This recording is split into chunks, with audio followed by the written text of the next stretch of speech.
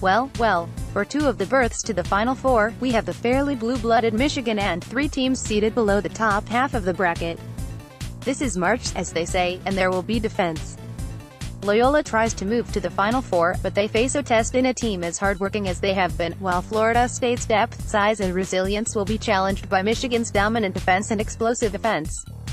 We are going to miss the thrills from this side of the bracket.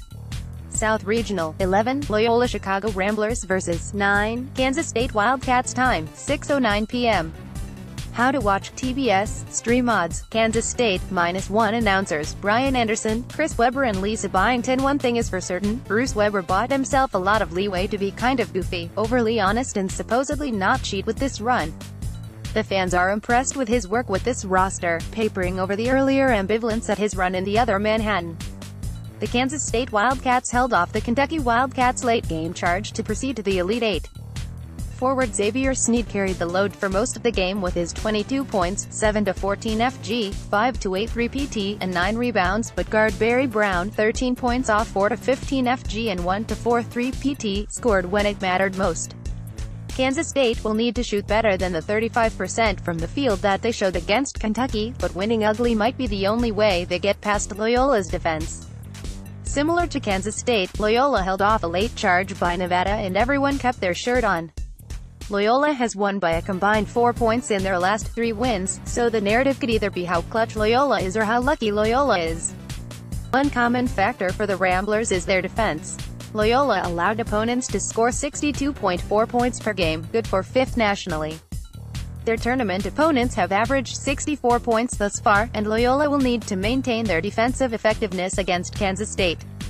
West Regional, 9, Florida State Seminoles vs. 3, Michigan Wolverines. Time, 8:49 p.m.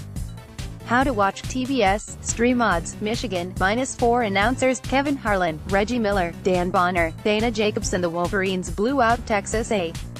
Guard Muhammad Ali Abdur-Rahman, 24 points off 9-16 FG and 4-7 3PT, 5 rebounds, 7 assists, and forward Moritz Wagner, 21 points off 8-12 FG and 3-3 3PT, 3 rebounds, have their best offensive performances of the tournament on Thursday.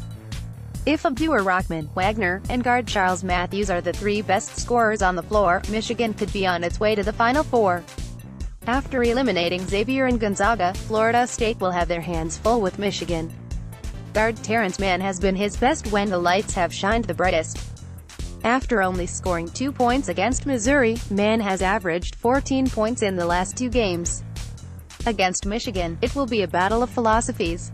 Florida State ranks 35th nationally in points per game with 80.9, while Michigan ranks 9th in opposing points per game with 63.3. In a high-scoring game, Michigan's 3 leading scorers have a chance to stay in the game. If the game is low-scoring, Florida State will have to find a way to stay in the game defensively.